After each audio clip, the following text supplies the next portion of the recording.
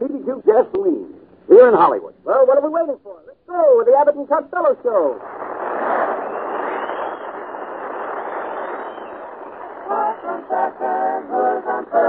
They'll have you laughing till you burst. The Abbott and Costello show is on the air. Pull up a chair, get the habit. With Abbott, get mellow. With Costello. Yes, it's the new transcribed Abbott and Costello show with a new singing discovery, Susan Miller and the Left Baxter Singers. So hold on to your chairs, folks, for here they are, Bud Abbott and Lou Costello. The Abbott and Costello show.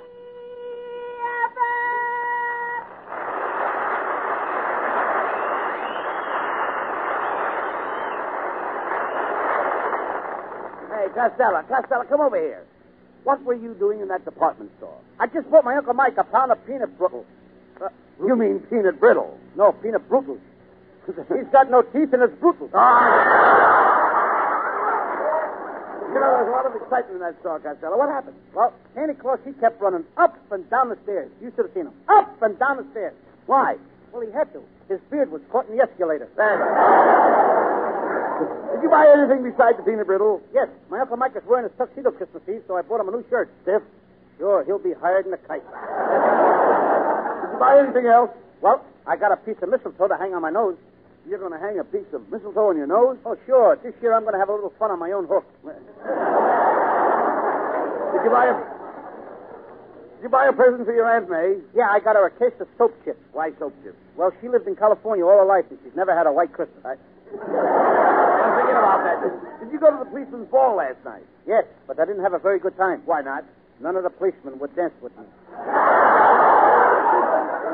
I left and I went to the Burbank Theater. They got a beautiful girl basketball player that comes out on the stage, and she immediately takes the basketball. Now, wait a minute, Costello. That's not a girl basketball player. You saw a bubble dancer. I thought it was funny she never dropped that ball. Keep quiet, Costello. Now, that's enough from you. Give my friend here a chance at the microphone. PDQ gasoline is so full of power, mileage, and the spirit of Christmas that PDQ dealers have a pretty swell gift to make your Christmas more fun than a clam bake. Free Christmas stickers. You know, to doll up those pretty packages you wrap. Beautifully, colorfully printed, some of them just dripping sentiment, others quick as an offhand gag. Yes, you'll find these handy decorations for Christmas packaging will add infinitely to the zesty spirit of Christmas giving. For you'll have one or more appropriate decorative Christmas stickers to put on gifts for everybody, from baby to granddad. Nothing to buy, of course. You just drive in to any PDQ service station and ask for your free Christmas stickers. If you don't own a car, borrow one, but drive in soon and ask for your free set of Christmas stickers. Get yours before they're gone. Get 'em PDQ. Are you ready, Mr. Vander? Then on with the Abbott and Costello show. Here's Abbott and Costello again. Come on, Costello. I'm back. Take those bicycle clips off your trousers. Did you ride your bicycle to the studio again today? Yes. It's very dangerous. Oh, it ain't as dangerous as being a pedestrian. It's getting so bad that even us Boy Scouts can't help old ladies across the street anymore. But we figured out a system. What do? We round up all the old ladies on one corner, and then we send for Tom Brenneman. Now, Costello, don't make fun of Tom Brenneman. He's got quite an influence on the ladies. You're telling me? My Aunt May has gotten to so many of his broadcasts, she won't let my Uncle Mike sit down at the breakfast table unless he's wearing a woman's hat.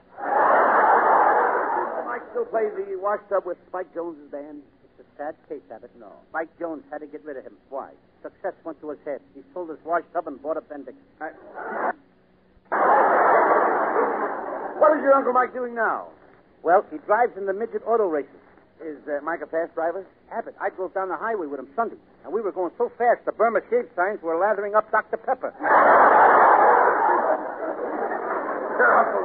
Your Uncle Mike is wackier than you are. I can't understand how your Aunt May married him. Abbott, the day they got married, Uncle Mike was drugged. Your Aunt May drugged him? Yes, she drugged him all the way to the church. And then drugged him right up to the altar. It was a beautiful wedding. They had a double ring ceremony. A double ring ceremony? Yeah, my Uncle Mike slipped the ring on her finger, and my Aunt May slipped one through his nose. Right after the wedding, Uncle Mike put his foot down. He said, May, the one that wears the pants in this family will handle the money. Well, how did it work out? You know, my Aunt May looks mighty nice and slack. Your Uncle Mike and Aunt May are quite a couple. Have they got any children, Lou? Oh, sure. Last year they had triplets. Triplets? Boys or girls? Well, one was a boy and one was a girl, but they never found out what the third one was. When it was 3 days old, it flew away. So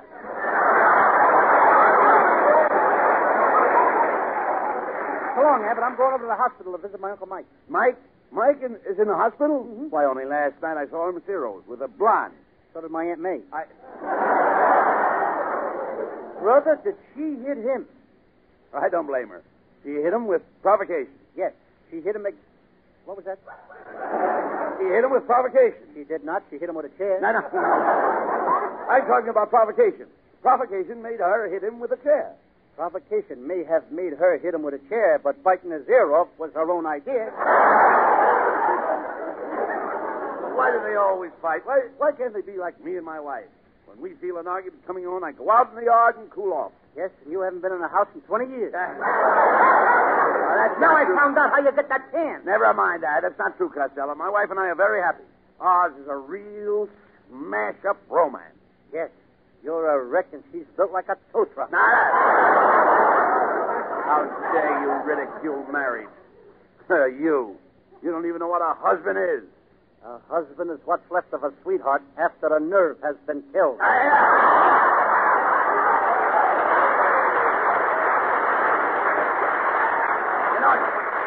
know what's the matter with you? You're afraid to get married. I am not. All right.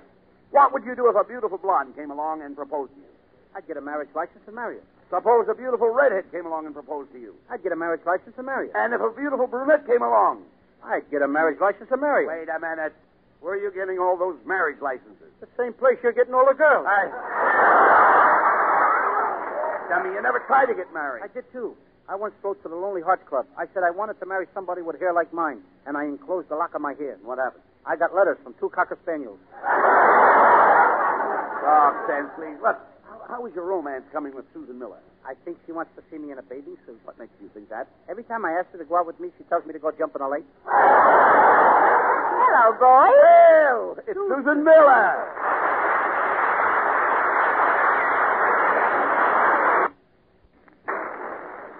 Go ahead, Costello. Ask her for a date. Susan, if you'll go out with me tonight, I'll make love to you like Napoleon made love to Cleopatra. Costello. Cleopatra and Napoleon lived 1,000 years apart. What's the difference as long as they loved each other? After all, Susan, you're making a mistake by not going out with me. Remember, Christmas is coming. Oh, Costello.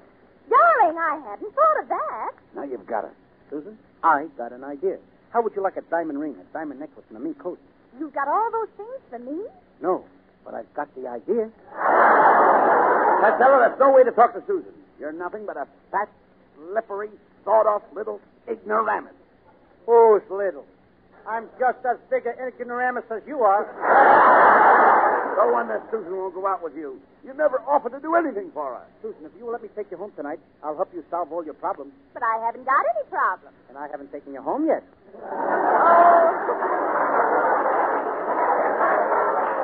Oh, goodbye. I don't blame Susan Miller for turning you down. Every night in the week, you're out with a different girl. You're wrong, Abbott. I only go out with 6 girls. 6 girls. I take Sunday off. Monday I go with Mabel. Tuesday I go with Rose. Wednesday I go with Amy. Thursday I go with Ruth. Friday I go with Betty. And Saturday I go with Clara. And Sundays I take off. Hello, Mr. Costello. There goes my Sunday off. Costello, if you put your money in the bank, you wouldn't be able to go out with girls. Now, I'm taking you to the bank right now, and you're going to open a savings account with that $10. Put your money in the bank, in the bank, in the bank. Put your money in the bank and draw interest. Now, let's go in. Abbott, this bank ain't honest.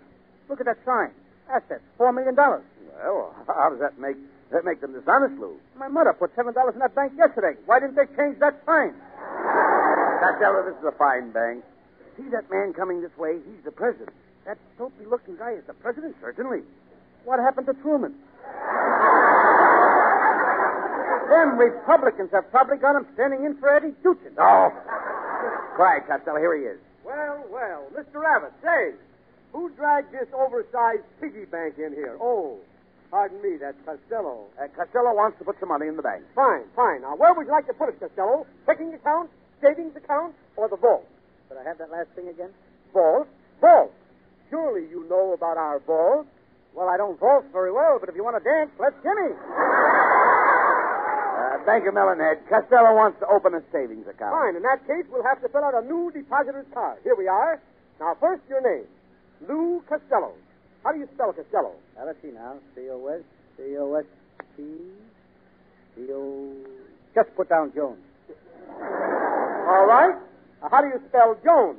Let Jones worry about that. My name is Costello. Now, look. We'll have to have your name. It's the rules of the bank. Now, in case something goes wrong, the money goes to your next of kin. Now, tell me your name so I can tell your mother. My mother knows my name. All right. How much money have you got to deposit? I got 10 $1 bills. Okay, hand it over here and I'll count it. Let me see. 1, 2, 3, 4, 5, 6, 7, 8. There's only $8 here. 8? Wait a minute. There must be some mistake here. I'll count it. 1, 2, 3, 4, 5, 6. There's only 6. 6? Hand it back here, Abbott. I'll count it again. 1, 2, 3, 4. There's only $4 here. Wait a minute. Let me count it. It won't last another trip. Look, I want to deposit $10. Now I only got 4. That's all right. You can put up security for the other $6. Now, about security, do you have a car or jewelry? Or does anyone in your house have a fur coat? Only my Airedale, but I don't think he's your size. Well, in that case, I'll accept the $4. Congratulations. You are now one of our depositors. Now, when you walk into the bank, Costello, you can put up a big front. How do I do that? In your case, walk in backwards. Costello, you're now on the road to success. Remember, to become rich, you must save your money. You've got to be thrifty. You've got to be economical. Economical? Parsimonious. Parsimonious? You don't know the meaning of failure. I don't know the meaning of parsimonious. Give me my money, Melonhead. But you came in here as one of our depositors, Costello. If you take your money back, you'll go out of here as one of our withdrawers. I'll go out like what? Withdrawers. I hope so. I came in here with them. Costello, don't withdraw your money. Remember, you're putting it in the bank so you won't spend it on girls. Oh, girls. Don't, Costello. You squander your money on girls, do you? How long has this been going on? When did you start going with girls? As soon as I found out that I wasn't one.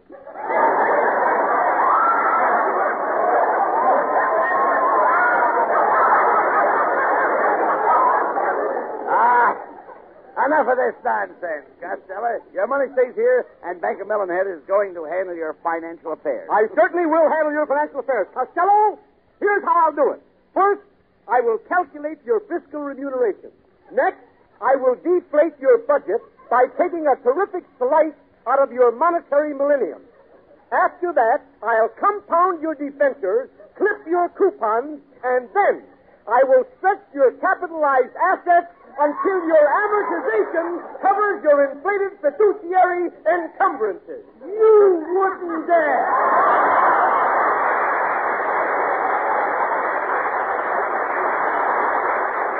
Abbott and Costello will be back with more of their antics in just a moment. But first, listen to this.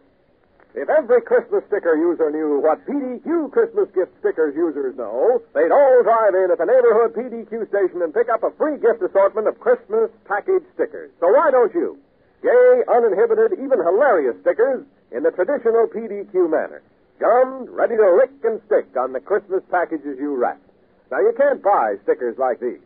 None like them have ever been printed before. Happy, pointed, sometimes two-edged little messages of cheer and wonderment that'll make wrapping packages for Christmas almost more fun than unwrapping them. Complete assortment, dozens of them, yours absolutely free. Just drive in to any neighborhood PDQ service station and ask for your set. Better do that soon, because they're going awfully fast, and darn it, we might just run out of them. Nothing to buy, of course. We just want to get you into that PDQ station once. We know from then on you'll be our customer for life. Here also, absolutely free, is the Abbott and Costello Show. Here's Abbott and Costello. And now here is vivacious Susan Miller with the Les Baxter Singers. It's gonna be some changes. Susan is singing from her hip parade. There'll be some changes made. Gonna make some changes. Gonna make some changes. when a different changes made. There'll be a change in the weather and a change in the sea. From now on there'll be a change in me. My walk will be different, my talk and my name. Nothing about me's gonna be the same. I'm gonna change my way of living, and if that ain't enough, I'll even change the way I strut my stuff. Nobody wants you when you're old and gray. There'll be some changes made today. There'll be some changes made. What you gonna do? Don't you like the kind of guy that lately you've been meeting? Now you're catching on, Shorty. Do you think that time just ain't for you? There's gotta be some changes. Don't you know you gotta give him a friendly greeting? Oh? Tell us, Susan, what you gonna do? There'll be a change in my hairdo and a change in my gown. No one will know me when I walk through town. I'm out for romance and I'm on my way. There'll be some changes made today. There'll be some changes made. There'll be some changes made.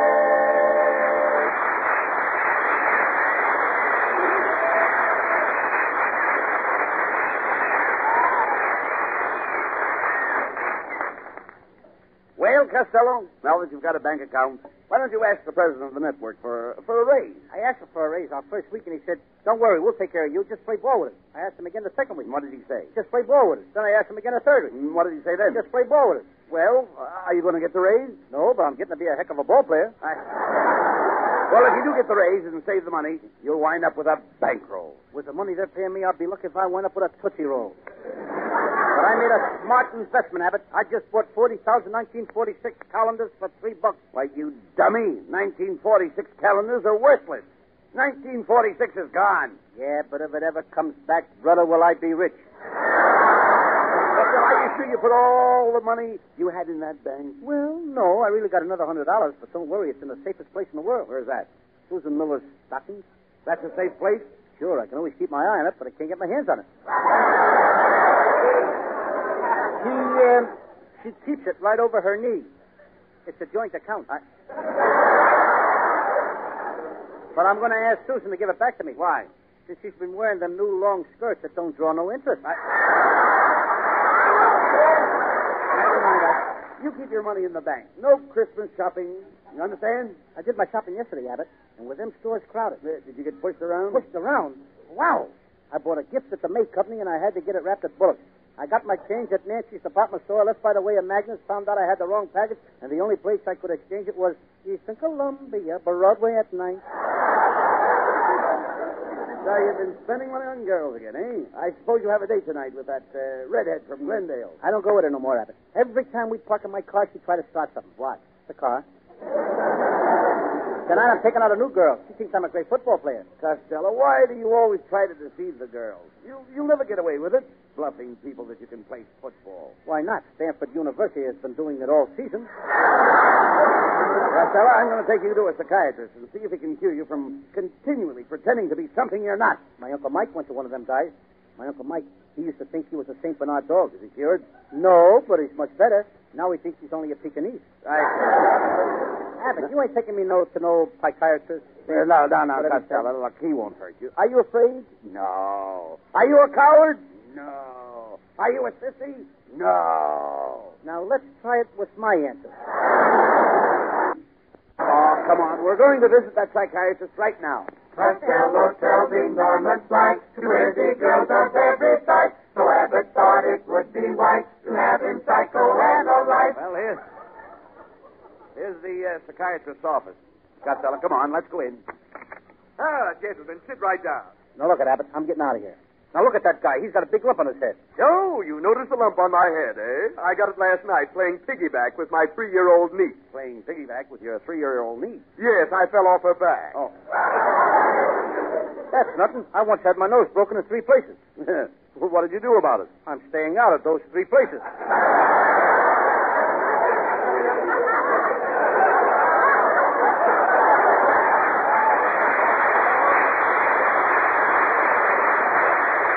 Costello, you remind me of a patient of mine, a traffic cop. Gives everybody tickets. Gives tickets for no reason at all. Well, wouldn't he be considered crazy? Not in California, he wouldn't. And last night he gave his wife a ticket at the dinner table just for parking the butter too near the ketchup. He was right. She was in a red zone. You know, some screwy... Yes, indeedy.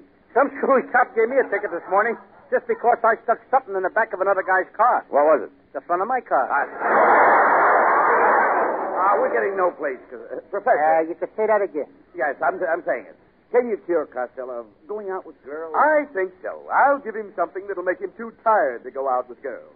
Here, walk over to this drugstore and get this prescription filled. Joe's Drugstore, Dayton, Ohio. Will the medicine make you too tired to go out with girls? Oh, the medicine's no good, but that walk ought to knock you out. Professor, Costello's trouble is that he hands these girls such a terrific line that they all fall for him. Well, in that case, I'll have to probe his mind. Now, Costello, lay down on that rubber life raft. I'm having my couch reupholstered. That's right. Now tell me, just what do you say to these girls? Well, every Monday night I call on Pepsi Tinfoil. I go to her.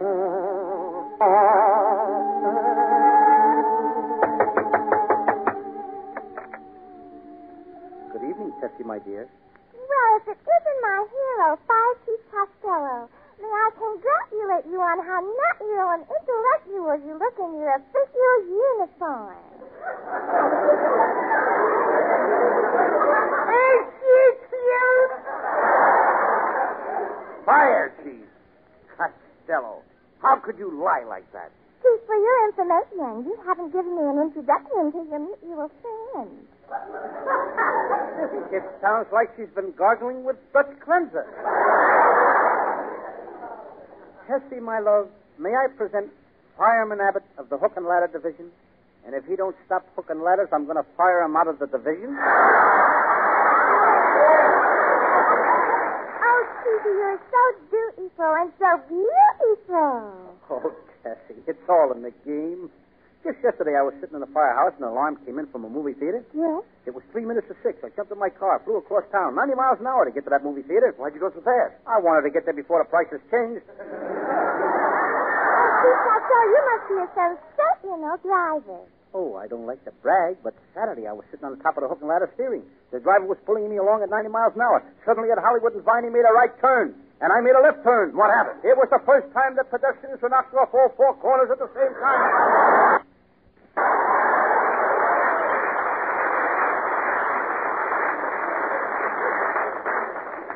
Well, Chiefy, I must make my departure. Your life is very picturesque and colorful. Tessie, I'm glad I met yours. Well, I consider myself very fortunate to have met up with Jig.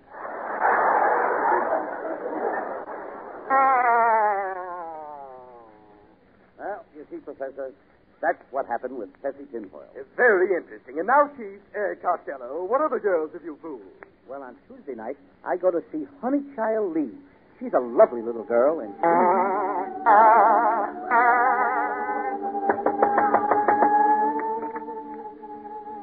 Good evening, my honeychild, you all. Well, pone my cone, and joltin' my joltin' bread if it ain't Colonel Costello. Colonel Costello, this is terrible. Colonel, who are your common friend? Honeychild, this is my Effie Boone companion, Major Abbott. As soon as he can pay the 5 more mint juleps, he all will be a full colonel.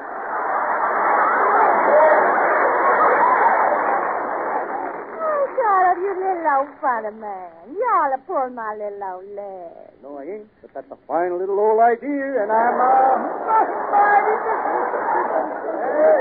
Oh, Colonel, honey, is there anything new happening downtown? Oh, yeah, it's quite a scandal down in Birmingham. Somebody stole the bronze suit off the statue of Stonewall Jackson. Left him standing there in his DVDs. Oh, that's terrible. It's a disgrace to the South. A Southern general standing there in a Union suit.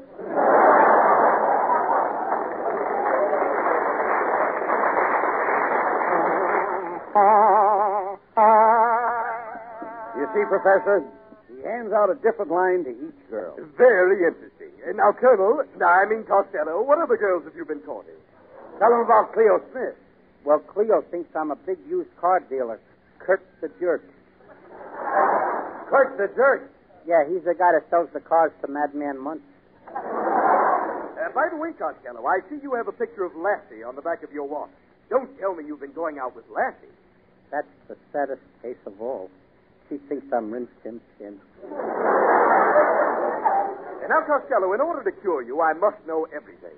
Are there any more girls you haven't told me about? No, sir. Are you sure? Professor, would I lie? Professor, can you do anything for Costello? I'll start the treatment tomorrow. Goodbye, and give your name to my secretary on the way up. There's the professor's secretary. My, she's pretty. Miss, I'm the new patient. And, Well, Governor Costello, how are things in Idaho? I've been mighty busy. All right, come on. The boys will be back in just a few seconds, folks, but first we want you to hear this. Sometimes I wish every motorist was a graduate petroleum engineer. Then we could get right down to cases and tell you just how and where and why PDQ gasoline is different, and my selling job would be all done. Incidentally, any of you who know the technical side and who have available the monthly reports on motor fuels, take a look at the current report. We're pretty proud of how PDQ stacks up. For the rest of us who wouldn't know gasoline specifications from sour grape juice, let me say that PDQ is clean. PDQ is balanced, just right for famous PDQ performance without burning up your motor. PDQ is rich, made that way to deliver PDQ's traditional 2 to 6 more miles. The way for you to get these extra advantages is pretty simple. You just drive into the neighborhood PDQ service station and fill up with our gas. Do that, will you? And then I can quit worrying about you and start working on somebody else. Thanks, boys, for being quiet. Now you can go on with the Abbott and Costello show.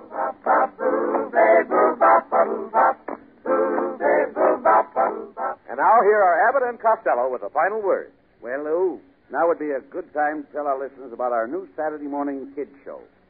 Folks, every Saturday morning on this network, Abbott and I are doing a special show for kids, featuring the Lou Costello Jr. Youth Foundation Award. Hundreds of dollars in cash and valuable prizes will be given to the boy or girl of the week. Listen Saturday morning for our next broadcast with our special kid guest star, Luanna Patton, star of Walt Disney Pictures. Good night, everybody. Good night, folks. Good night. Good night, everybody in Patterson. Good night.